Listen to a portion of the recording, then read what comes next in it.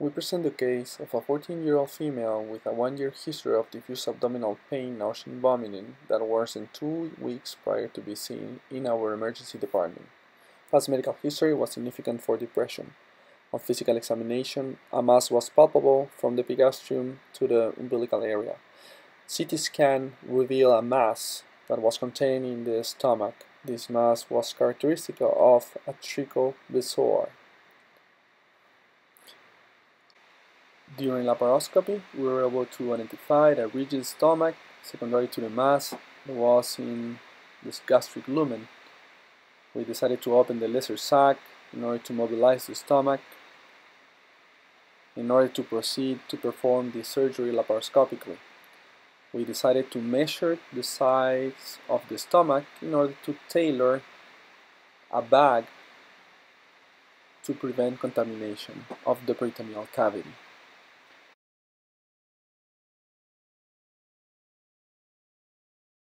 Once this was accomplished, we utilized the harmonic scalpel in order to perform our gastrostomy and opening the stomach. You can see a thin gastric wall as well as the components of the trichobezoar.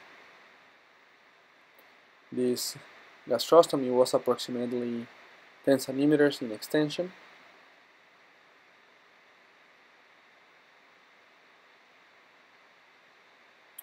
Next, we proceeded to peel off the stomach wall and try to pull the bezoar in our specimen bag. Most important component of doing this is avoiding as much as possible injuring the stomach wall. This patient had a Rapunzel syndrome that is characterized by a tail of the bezoar traveling to the small bowel. Here in the video you can see how with gentle traction we are able to reduce and bring this bezoar tail into the gastric cavity.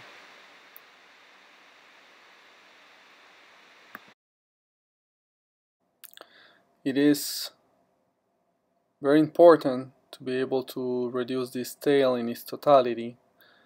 There are cases reported where this bezoar tail can travel down to the ileocecal valve. Once the specimen is completely inside of our bag, the bag will be closed and retrieved through a funny seal incision. After our colorectal experience, we consider that these type of incisions are ideal in terms of pain and even cosmesis. The specimen was removed with round clamps. You can see the abdomen of the patient.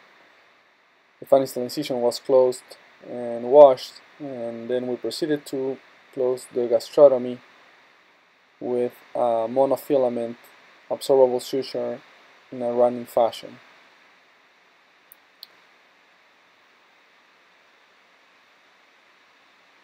This was closed in a single layer, as it is our routine. The stomach will be next tested for air leak.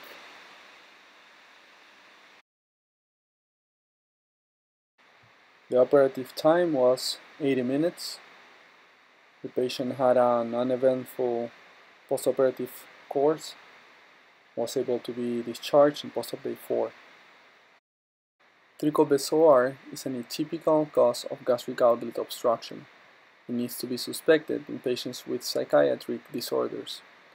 A large trichobezoar can be managed laparoscopically with minimal contamination. A fine seal incision is always a good option to remove a large specimen with good cosmetic results.